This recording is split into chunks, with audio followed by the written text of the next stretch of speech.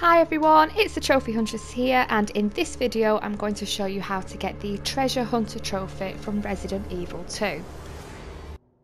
To get the trophy you need to use the photo hint to find 2 hidden items, and the roll of film can be found in the workroom.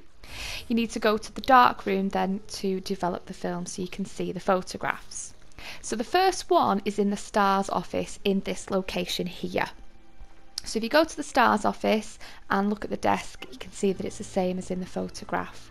And in the bottom drawer there's a wooden box. So if you put this in your inventory and examine it, you'll be able to open it, where you'll get the red dot sight for your lightning hawk. The location of the next hidden item is in the press room.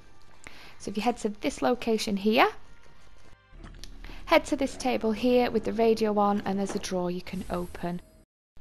I hope you found this video useful. If you did, don't forget to give it a like and don't forget to subscribe.